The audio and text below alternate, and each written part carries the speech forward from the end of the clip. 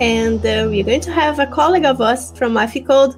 I'm very happy to introduce now Dan Grøndahl Glavind. He's a DevOps consultant in Eficode, and he will talk about culture as a service. So Dan, whenever you're ready, the floor is yours. Thank you. I have prepared a talk for you guys, and I'm calling it Culture as a Service, which I'm here to present to you today. It's actually a radical new product, a new offer, a new service that, to my knowledge, is quite unique in the marketplace of promising offerings to enterprises that more or less accidentally is bound to do business in the digital domain. My idea, Culture as a Service, was actually inspired by the fact that almost everything today can be bought as a service. So why not take something as insane as company culture and productize this? Okay, so here's the pitch. Let's go. Company culture is much more important now than it has ever been before. Companies with poorly defined culture and value experience much lower employee net promoter score and have a harder time attracting and retaining talent compared to their peers with a stronger culture. At the same time, a lot of companies are struggling with to define and come to agreement with what their culture is and what their core values should be. And why, you may ask? Because it's hard. It's time-consuming, and it requires a lot of discussion and collaboration across the organization. Moreover, working with culture is not directly aligned with generating revenue. So it's difficult to justify the efforts, for example, to the board and to the shareholders. But it doesn't have to be pain and wasteful. In fact, you can leave all the boring culture work to us and reap all the benefits by simply choosing one of our 3 culture plans that best feature and need.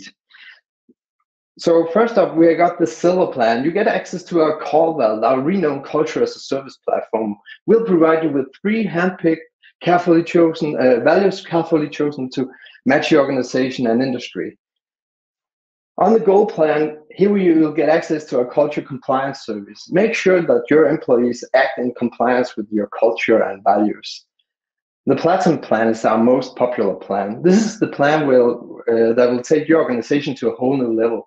Here you'll get dedicated guidance from our culture coach experts and support from them. We'll also ensure that talent is filtered through our compatibility program. This means that you will only hire and retain the very best of resources. And then last, we have the Platinum Plus. Every service on your server as a service. So this is your chance to join the cultural elite.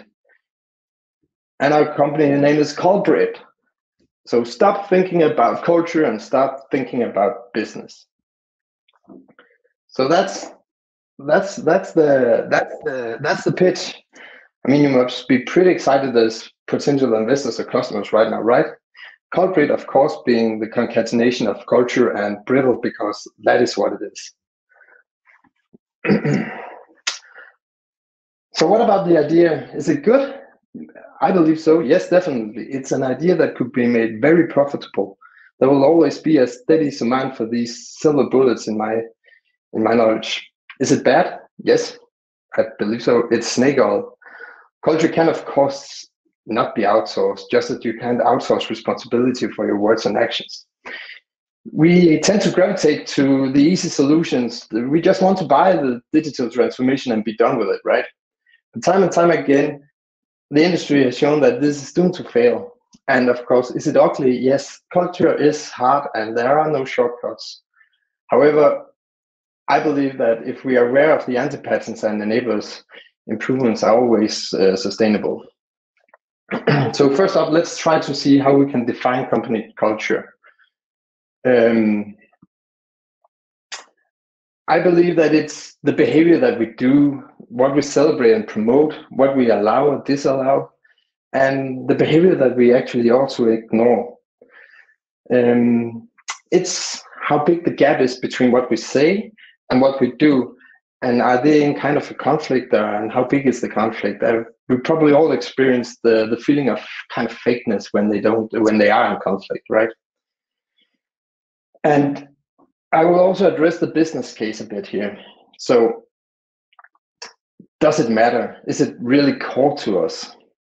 And I believe, yes, it is the foundation for any company that wants to thrive in the age of digital and software. So let me elaborate just a bit to get us on the same page here. So we're talking about companies that create some kind of value to external customers or users through software here. There might also be other deliveries such as physical goods or other services, but for now let's just focus on software. So working with software means that we are in the complex domain here. We are working with we are working within complex social constructs. We are working with complex technology, and we are delivering to a complex market where demand changes rapidly and where today's novel solutions quickly will be tomorrow's legacy. So in order for us to continuously deliver the best value, we need to have fast flow from idea to production. In other words, we need to apply lean practices built on lean principles. This is in fact not new knowledge. This is the first way of DevOps according to Gene Kim and his seminal work, his book, The Phoenix Project, where we are taught that we should be considering flow and system thinking. We should be eliminating or lean waste or drudgery. We should be working in small batches for several reasons, including risks. We should limit our work in progress to reduce context switches, create quality at the source to avoid unnecessary work, and constantly optimize by exploiting our bottlenecks and reduce wait time in queues and so on. We need that in order for us to get early and often feedback from production. This is not new. This is the second way of DevOps, where we seek to amplify and shorten our feedback loops. Feedback is the only way we can learn what happens in production, be it both performance and functionality, but also how our users are using our product. We need to open up for these opportunities for learning. And learning is the third way of DevOps. So it's about creating a culture that fosters two things. We want continual experimentation that is taking risks and learning from our failures. And we want to understand that repetition and practice are prerequisites to mastery. So for us to constantly improve whatever we produce, we need to dare to experiment. We need a culture where we feel it's safe to fail, where failure leads to inquiry instead of blaming each other, where new experiments are welcome and novel thoughts are implemented and not seen as something that threatens our current view of the world, where we actually train and encourage people to bring bad news rather than hide it until it's too late to act upon, where we take responsibility for more than just what's in our silo or vicinity. And speaking of silos, where we deliberately break down the right silos and share knowledge broadly across the organization. This is from Westrum's organizational culture and his typology, as Marco, my colleague, also talked about in his keynote. From his research, we have these three styles or climates, and according to Westrum, they are shaped by what the leaders are preoccupied with. So the first one is the pathological one, where we are preoccupied with personal power, personal needs, and personal glory. So we are power-oriented in this one. The second one, we are preoccupied with it's the bureaucratic style, where we are preoccupied with rules and position and departmental turf. So that's the rule-oriented one. And the third one is the generative one. That is the one that we want to be in. It's focused on the mission itself. We are performance-oriented here, as opposed to concentrating on persons or positions. So these preferences create recognizable climate that affect how our companies process information and other cognitive activities. So company culture is predictive on our software delivery capabilities. We learned that from DORA and State of DevOps reports, and also our organizational culture. So to emphasize, we don't do this for the sake of agile or lean or DevOps. They are means to an end. It's not altruism this here. We do it to solve user needs, because that's how we earn the right to stay in business. And I'm actually happy to see that the poll today, that we are actually also, the crowd here, we are actually also concerned about culture. Dominic had this poll here earlier today, where we can see that it's on our minds as well. So let me take you to where I see some of the underinvestments today and where we are still struggling a bit in terms of culture. Psychological safety first. I like to start with this quote here. The culture of any organization is shaped by the worst behavior the leader is willing to tolerate. And I like to start with a story from my own career. So I remember when I got fresh out of university and landed my first job as an embedded engineer. It was just around the financial crisis back in 2008. The unemployment rate for newly grads were already on a rise. So I was, of course, super happy that I managed to get a job despite that I required a bit of commute at that time. I was also nervous because school is one thing, but how would it be in the real world? Would I suffice? Would my skills be enough? I had that kind of insecurity. So I was on this team with a guy that felt that he had the right to bully his surroundings if anyone didn't agree with his solutions or approach to a problem. I remember he would come to one's desk and loudly challenge your knowledge in my knowledge in the area that he, of course, had under his skin to the sound from all the colleagues. He was actually a total jerk, while at the same time super brilliant. He was a real asset to the company. So, in fact, his behavior was tolerated despite our managers being fully aware of the negative impact that he had on his surroundings. It was not just me. And countless times I have witnessed how this attitude and behavior of such brilliant jerks is capable of ripping apart teams. Imagine how it limits creative thinking and teamwork, and how it stops any kind of experiments that we do. And we need those in order to be able to fail in a safe manner.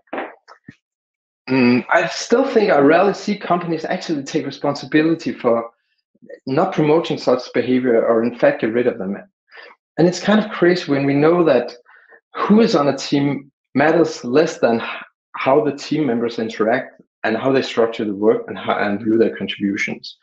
We learned that from Julie Rosowski being an analyst from Google. And contrary to what they actually anticipated, it's not the competence that was the biggest contributor, but psychological safety. So I don't believe it's about skills. It's also about skills, but it's more about psychological safety. Contributions from a team enjoying psychological safety will always outcompete contributions of the most brilliant guy or girl on the team. So let me take you to the next one, the disregard for improvement work. When I talk to people in companies across industries and sectors, they often express being knee-deep in problems. There might be a multitude of some symptoms related to, for example, delivery performance, quality, stability, teamwork, architecture, whatever. But to me, it often boils down to not having had timely attention to continuously improving their work. So it often starts with a statement of being too busy to be able to improve, right? We are too busy. So I would normally ask the question whether they actually want to improve their ways of working. It seems like a simple question, but if they clearly express not to, then we're probably wasting each other's time. Luckily, this is rarely the case because they contacted us for a reason, right? So I will normally ask them to identify which work they currently are doing that they either could stop doing or could down prioritize for a period. And why is that important? Well, because teams normally are already utilized 100% and typically with feature work. So asking them to be really explicit about what not to do, I seek to make room for this kind of improvement work. And I want to make sure that it frees up enough time to have a lasting impact for them. So from the DevOps handbook, I believe that Jin Kim talks about that it should be around 20% of team time to do this kind of work here in order to have some impact. And if not, I believe that we're back to where we started. Do we actually want to change the ways we work? But say that we have figured out what kind of work that we could not do in order to achieve like 20% of time to do improvement work. I would ask, do you have the mandate and support to move this kind of work with your stakeholders? And this might actually be hard because there are someone around a team or whoever needs this improvement that expects something from them today and needs to have another expectation tomorrow. So then there might be politics and different turfs coming back to bureaucratic organizations here. Again, get the mandate and the support. And if so, okay, then let's go. Then we're ready to actually do some kind of improvement. So to me, it's all about priorities. If we say yes to new work, there's something that we need to say no to, and we are not very good at that. It doesn't need to be hard to figure out how to start out.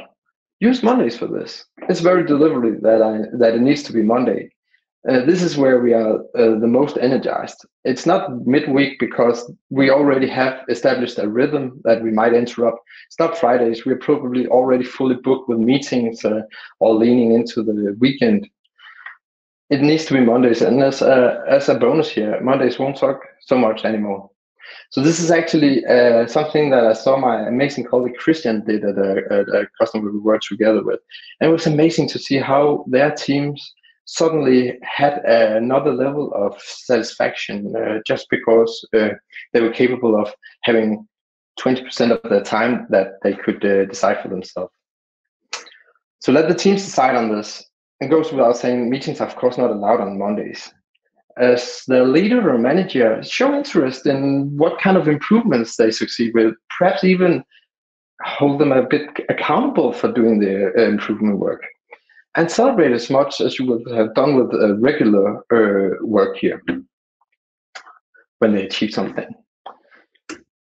And we also need to stop about maximizing utilization. If we want to have these creative thoughts to spark, we need to introduce some kind of slack in our teams and set our brains free to come up with stupid or brilliant ideas here. So it's not about busyness.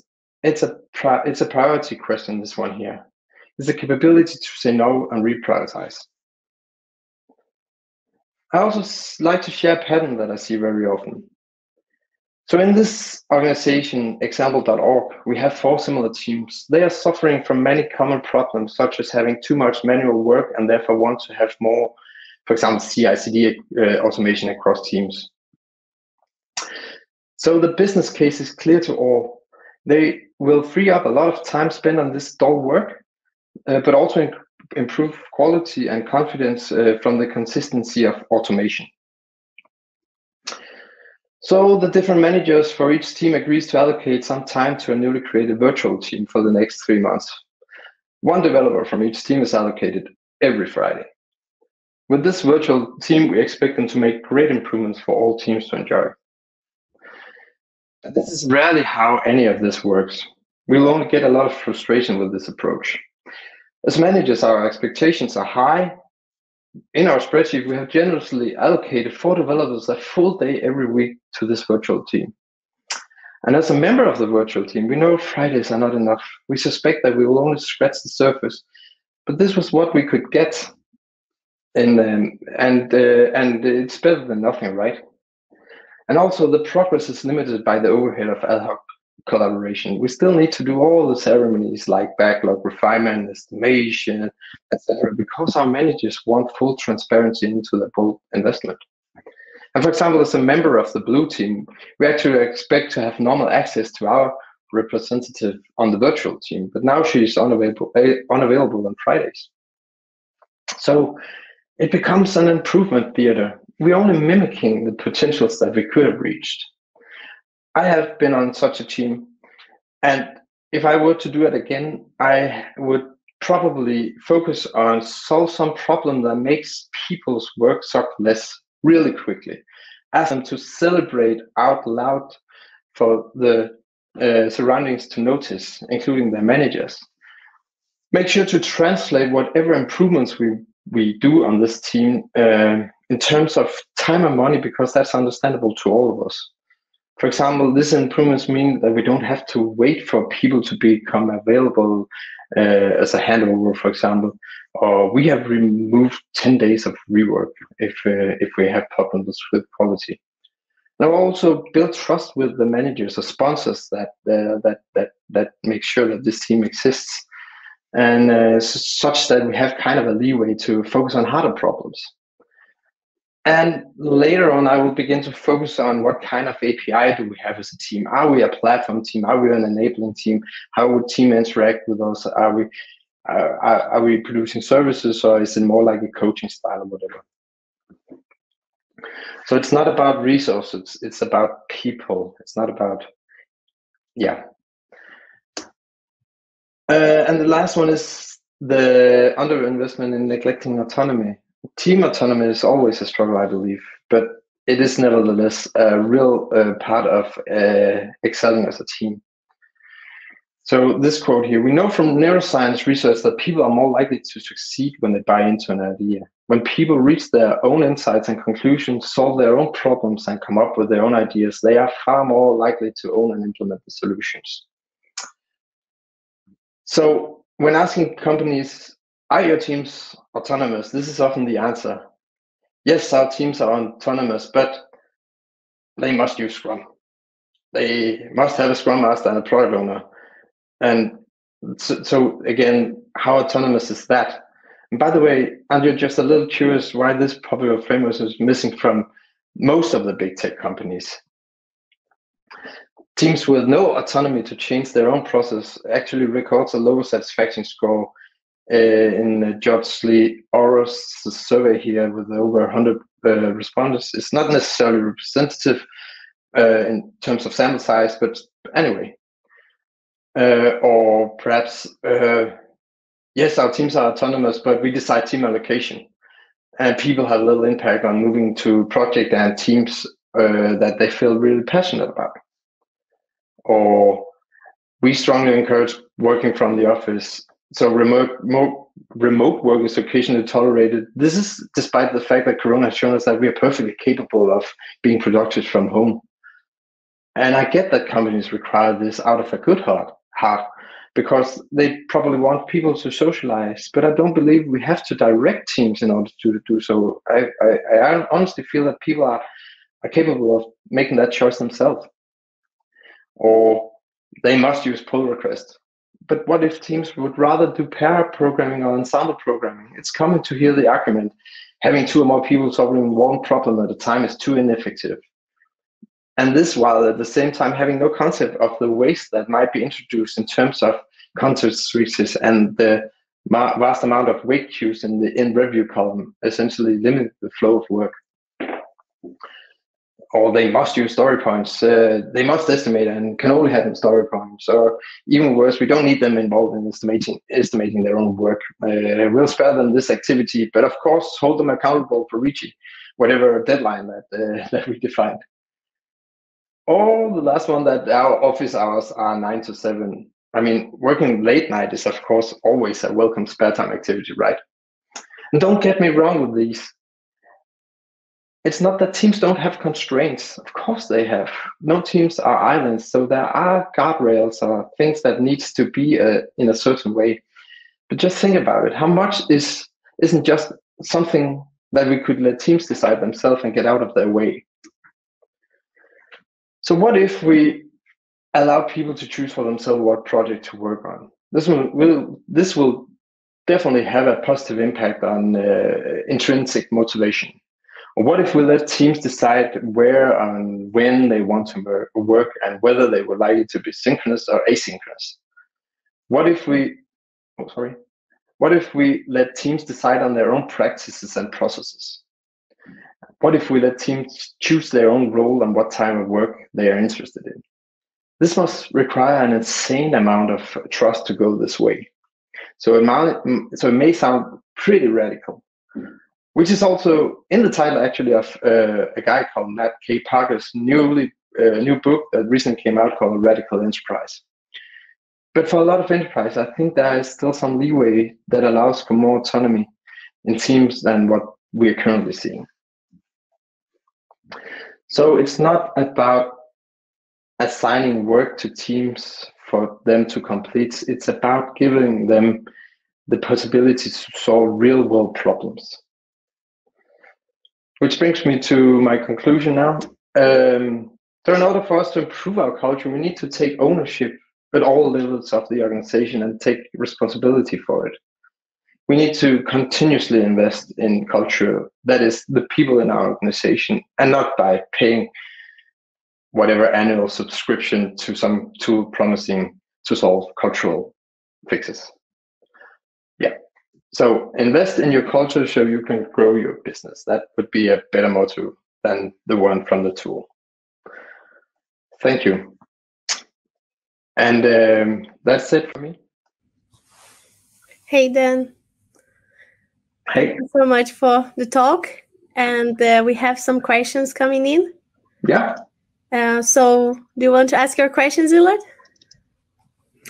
Yeah, thank you for that. So then I was, seeing that cultural changes is, of course, extremely difficult to do. And I see these changes rooting in the management style, right? Many times I say, sorry for that, but all the transformations are blocked by the middle management. That's what I believe. And again, I don't want to hurt anyone, but that's how I have seen in the last couple of years. But what do you think? How managers can, learn to become servant leaders? What is the package, the tools that helps them to change themselves? That's the hardest part, right? To change our own behavior. Yes, it is, and I believe sometimes it's because we might actually be a little insecure of our own skills, right? As whatever we are, managers or leaders, are we capable of talking about these things with the team, or do we look silly when we try to approach them in their domain? And to some, I think that insecurity can quickly become look like more like, how to say, to authority or whatever we call it, that we distance ourselves from it. So to answer your question, I think that there needs to be some kind of, how can I, as a manager or someone who is working closely with teams, if I don't have their trust, how would I be able to gain that trust as well? So it's not just a team thing to have trust, it's also a thing about the collaboration between managers and teams, of course.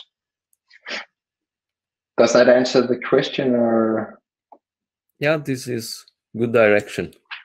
Nina, you have a question too.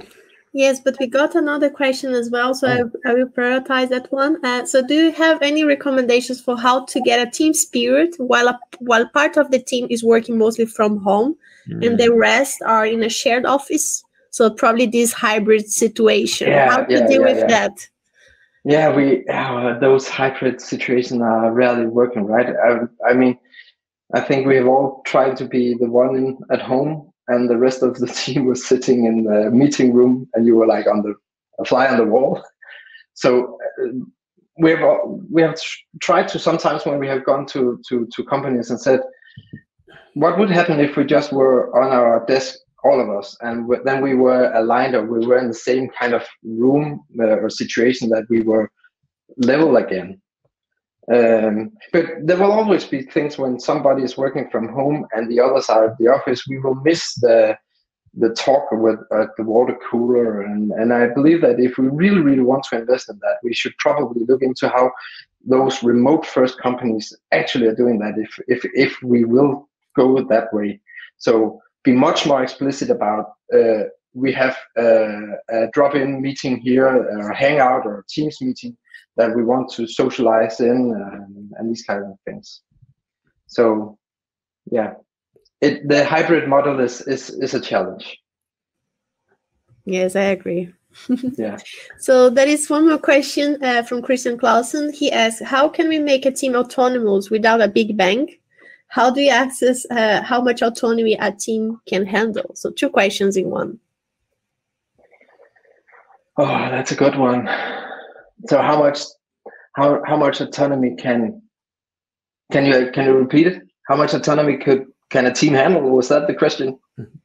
How can we make a team autonomous without a big bang? Perhaps small steps. Could we say that perhaps we have a practice today that they don't actually own? Could we ask them to own that?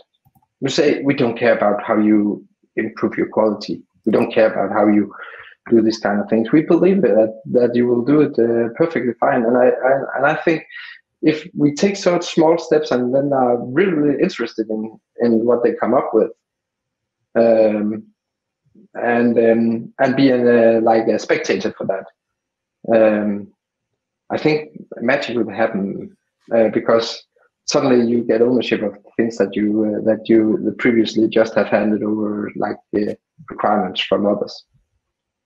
So small steps typically is a good way of avoiding big bangs. Thank you very much, Dan. I believe now it's time for us to move to our next speaker. Thank you, Dan, for jumping in. Thank you. Thank you so much. Thank you. Bye.